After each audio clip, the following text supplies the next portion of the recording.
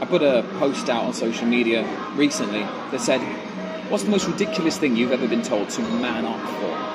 And obviously I had a lot of men in the comments going like, oh, I ordered a korma, well, it wasn't spicy enough, I should have manned up and had something spicy, or I got gay because I ordered a cocktail, or I cried at a bit of really emotional TV and someone called me gay and told me to man up. Got a couple more here, hold on. Manipulative partners that will tell you to man up for expressing any insecurities or wanting to be vulnerable. Like, if you're in the person closest to you, if you can't even feel vulnerable with them, if you're building your relationships around this particular interpretation of what it means to be that gender, how are you ever going to be happy? Like, there's a bit of a trend of cis men in particular becoming dependent upon their female partners for emotional support, because that's the only time that we ever feel able to feel vulnerable. And what they really need is friends or a therapist, right? You know, examples of men being told to man up because their pet has died and they're upset, they've been injured and they just need to man up and fucking get over it. And the idea is that being seen to be feminine or not masculine or fitting a particular version of masculinity is seen to be bad. Quite often a response from proponents of traditional masculinity is like, oh no, it's not just, it's not just about like the physical strength and like the machismo and all that stuff and violent or whatever. It's all about working hard and taking responsibility and doing the right thing. That's what makes you a man. I was like, well, none of those things are inherently masculine. Those are things women can do. That's things people of non-binary genders can all do. There's nothing distinctly masculine about those things. The idea is to sort of co-opt all these positive attributes and attribute them to men only. And by the same token, other positive attributes, things like nurturing, vulnerability, emotional maturity, are relegated only to feminine genders. And we are also completely capable of those things. And it's important that we are, and that we're able to express those sides of ourselves.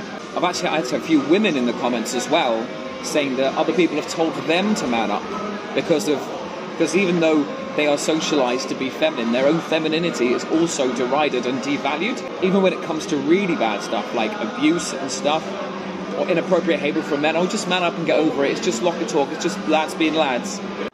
And this tendency to push emotions down and feel like we're not able to show vulnerability or do anything outside of this narrow box of what it means to be a man is what we mean by toxic masculinity. There are some people who, when you use the term toxic masculinity, will immediately throw the toys out of the pram and say, masculinity isn't toxic. How dare you say that masculinity is toxic? And say, no. I mean, does me talking about cheeseburgers mean that all burgers are now cheeseburgers? No. I feel like this song is all about reclaiming masculinity in a wholesome way, a way that allows us to be the people that we want to be. So I don't know how many of you know the YouTube channel Jubilee. What they do is they take on people of differing social and political views and get them to talk and debate with each other and try and find some middle ground. It's a really good program. Could be better in places, but, it's worthwhile watching. And there was one where the question was, is masculinity in crisis? And this is a question that we've been asking forever. Whenever there's been a social change, when we started to accept gay people, it's like, oh, we don't know what it means to be a man anymore. When women started getting rights, well, we don't know what it means to be a man anymore. It's like, no, it just means something different, something better. It doesn't mean subjugating women. It doesn't mean subjugating gay people anymore. And there was one gentleman on the more conservative side of things who says that masculinity is in crisis and stuff. We don't know what it means to be a man anymore. There's a line in my song that says, if you don't know what it means to be a man anymore, take a look around. You've got more options than ever before. I know that you can find the will to explore the person that was frightened out of you at age 4. And this particular gentleman, there was a disconnect between two phrases that he made.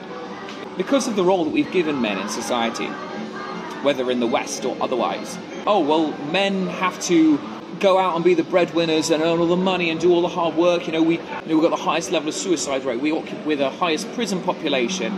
We're the majority in the army that gets sent off to die in foreign wars. We're disproportionately affected by, in the worst scenarios when it comes to couples breaking up and, retaining custody of assets and the children and stuff. And I agree, those are all really bad things. And then these people tend to blame all this on feminism. They'll blame it on women. Like he said earlier in the conversation, what it means to be a man is to be strong and tough and take responsibility for everyone, and being stoic and not letting things ever get you down. It's like, do you not realise those two things have led into each other? The reason men have ended up in these roles in society is because of the way that we've raised them. If you want to fix this, you have to fix this. As I said, it's about pulling people out of the river is good, but we've got to stop them falling in. And, the sooner we stop socialising, not just men, but people of all genders to be a certain way, the healthier a society will be and the happier we will be. Man down, before we get another man down. Let's hear it for our brothers. Man down, there's no need to keep it all.